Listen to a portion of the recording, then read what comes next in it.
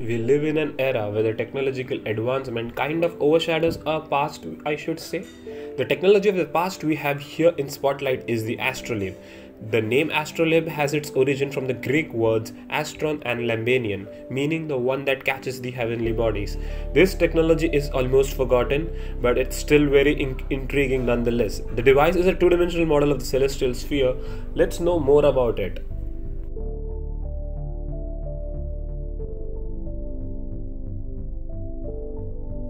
It is thought to date back to as far as Ptolemy or even older. The oldest known astrolabe is from the late 8th century. By the 13th century, it was popular in Europe, so much so that Geoffrey Chaucer wrote a personal manual explaining the working of the device to the 11-year-old Louis. Most educated individuals would have possessed an astrolabe, and its use was taught in universities. The devices from these times were made mostly of paper or wood, with some crafted in metal.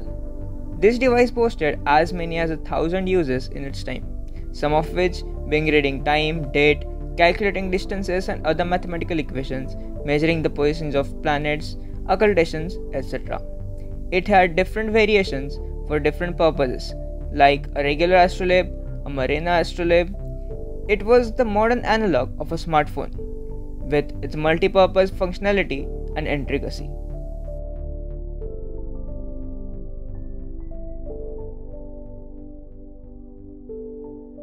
The planispheric projection involves plotting a sphere on a plane. The front of the astrolabe is a combination of two such projections. One is that of the celestial sphere, from the celestial North Pole to the Tropic of Capricorn. The sun's path in the sky is on the ecliptic. And the other is the local sky visible to an observer on the Earth. The plate's circumference has the time markings, and the directions go as south, west, north, and east. The dotted line is the twilight line. In the center lies the celestial North Pole, and the circular lines telling the altitude are called the almucantars. Between two lines of almucantar is the projection separation of 5 degrees, and the horizontal lines are the azimuth lines. The almucantar and azimuth lines give us the altas coordinates of the stars. The back of the astrolabe has the dates and the corresponding zodiac signs. The ruler at the back is called the alidade.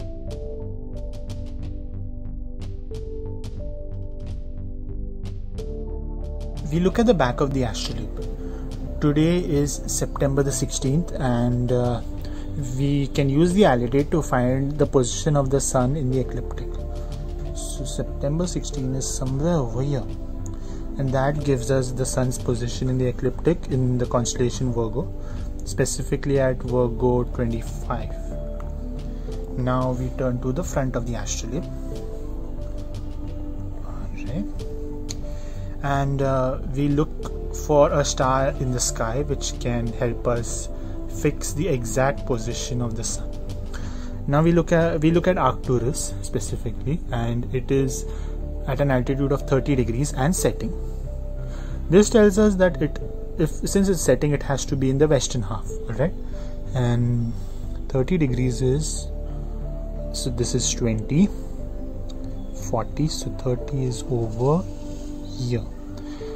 Now we just move this rule to point at Virgo 25, and just being careful not to move the red. Virgo 25, and we get the time to be around 7, which is close to the actual time, 7:30. This device points out not only the craftsmanship, but the amount of knowledge the people of the past had. Despite the age of this technology, it is still very relevant and useful today. But even with that, there are some important limitations, like its grid, which is latitude dependent, and hence a traveling person would have to carry different plates for different locations. Moreover, as it was made for the northern hemisphere, an astrolabe for the southern hemisphere would have the celestial sphere flipped over and a completely different red containing stars from the southern skies. Now we have a timekeeping system that is connected throughout the globe with a standard unit of time. The technology that we have today, even though being very swift, has made us lack the awareness of the sky that normally will go unnoticed, but is very appreciated by an astro enthusiast.